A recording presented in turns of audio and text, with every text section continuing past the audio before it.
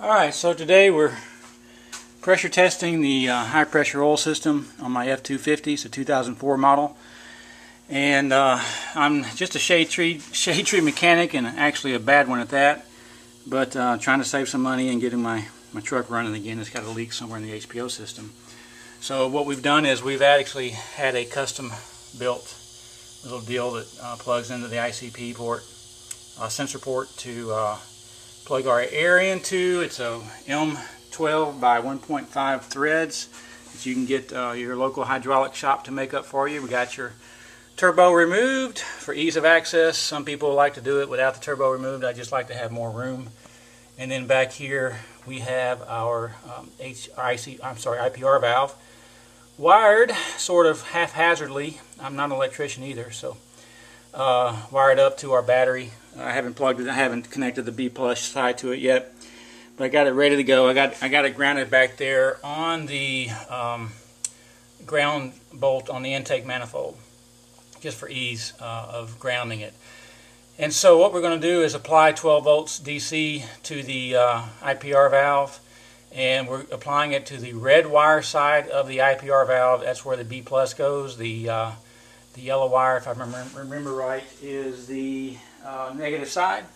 It's so you can tell that by looking at your IPR connector, which side to connect the B plus to.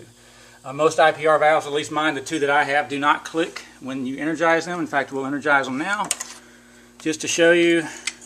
Well, actually, mine did click. For the first time. Told you I was a bad shade tree mechanic. So anyway, we're going to apply air here and set the valve. Now we got air going to the valve. It's actually, the noise is going to be around the valve right now. We're going to energize for no longer than 2 minutes the valve itself. It just clicked, which mine has never done before, so that's okay. So now we're going to listen for air. I'm using a long oil funnel spout as my listening device. I'm going to look at the right hand valve cover, driver side, and I have no noise there. I'm going to stick it in the cover on the passenger side. There is a little bit of mist coming out, so that's a possibility. Now I'm going to listen to the oil drain tube, and I definitely hear air coming out of there. I'm also going to listen to the oil, the turbo drain back. I'm sorry, yeah, is that the drain back or a supply line? Yeah, that's a supply line hole. I don't hear any noise coming out of it. I'd heard noise there before last year, and it was my high pressure oil pump that had failed. But now you can hear air coming out of the oil drain, the turbo drain line, which means probably one of my tube in there has lost its ability to seal. So I'm going to disconnect my IPR valve because I don't want it to be more than 2 minutes. There's a change in the air noise. I'm going to stick my oil thing.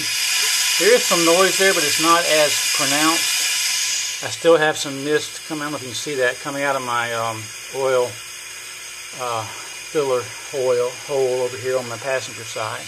So that's a possibility as well. It could be my injector D-rings. I did replace my standpipe and dummy plugs before I did this, thinking that's what the problem was, but it still hasn't fixed my hot no start issue. It will crank when it's cold, but not when it's hot.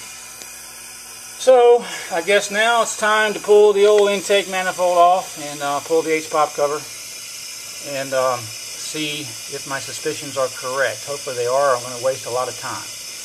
Alright, so that's how you air pressure test your HPO system on a 6-liter turbo diesel. And I'm trying to get this thing turned off. And if you have any questions, don't call me because I'm a bad shade tree mechanic. Alright.